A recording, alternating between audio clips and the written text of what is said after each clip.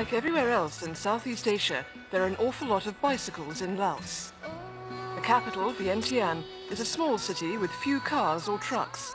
There are none of the traffic jams or pollution of Bangkok in neighbouring Thailand.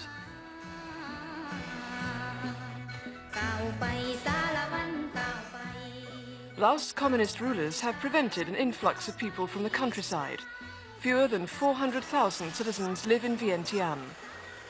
The communists have been in power a little over 13 years. In February, they held the first election since they took control.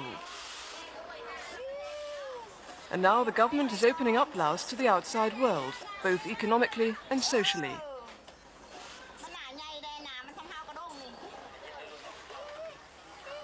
Farmers are now allowed to sell their produce on the free market.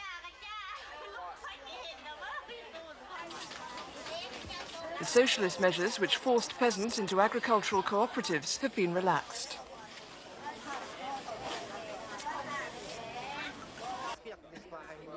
The driving force behind the reforms is Kaysone Phomvihan, the energetic Prime Minister and Communist Party leader. He's led the country since the 1975 coup. In his own words, Laos is now open, but there is still a lot to do. The Victory Monument in Vientiane, a celebration of the socialist takeover, a reminder that at its heart, this remains a communist country. Laos depends largely on foreign aid, mainly from the Soviet bloc. But recently, Sompradit Vorasane, Vice Minister of Commerce, announced a series of new foreign investment projects, mainly involving Thailand.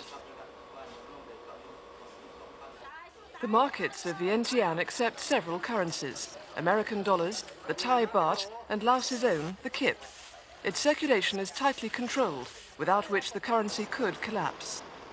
One of Laos's biggest economic problems is that it's landlocked, dependent on its neighbours, Thailand and Vietnam, for access to the sea.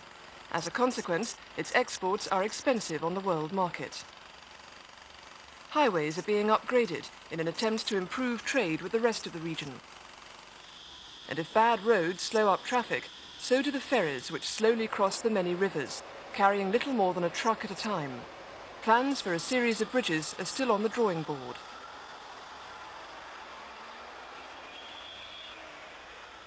A power line across the Mekong River feeds electricity to Thailand. Ironically, many areas of Laos lack electricity, but the export of power to its neighbour is its biggest foreign exchange earner. In the fields around Vientiane, endless rows of hardwood logs, the other big money spinner for the Lao economy. But this too has hit problems. At the start of the year, the Lao government introduced restrictions on hardwood exports, hoping this would bolster sales. But experts say the price is now too high for what is not the best quality timber. Laos is also suffering on the home front. Rice, the staple food, is in short supply in some remote areas, which suffered bad droughts last year.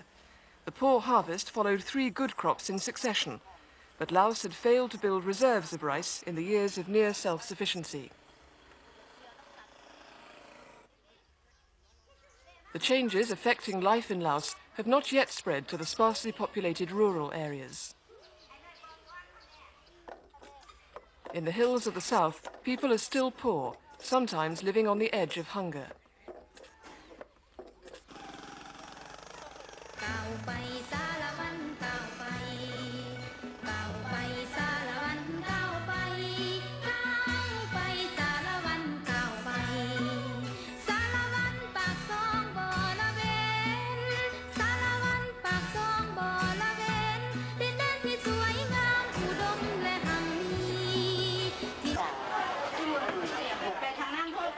Many families have traditionally earned a living selling food at the roadside.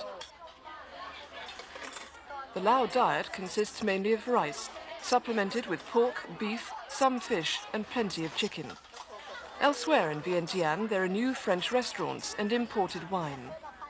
But they're for the rich and tourists, as are another innovation. The Vientiane discotheque is run by the government and it's crowded every evening. It's one of about a dozen nightclubs which have sprung up in recent months. The crowd, a mixture of the young elite, businessmen and a handful of tourists, dance the ramwong, a traditional Lao dance.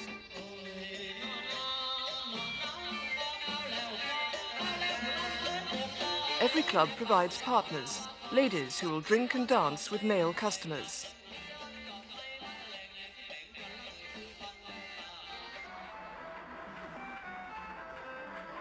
Another sign of the times in Vientiane. A year ago, this would have been unheard of. But now there are around half a dozen computer game arcades in the city, crowded with children from morning to night.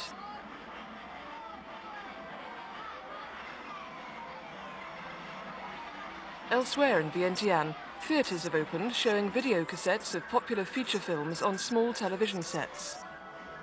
Even on a weekday night, they can attract 200 customers. But some traditions remain intact.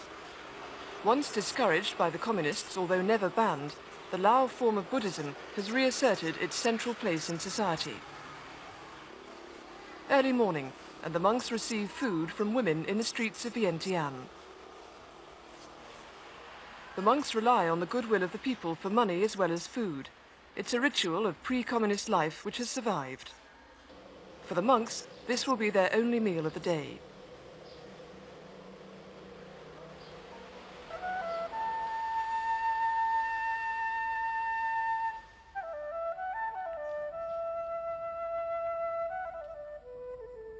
So far, Laos has taken but a small step towards democracy.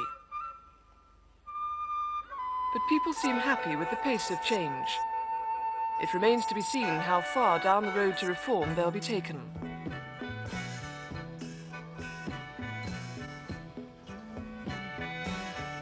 For now, it's smiles. The door to the outside world has been opened, and they seem to like what they see.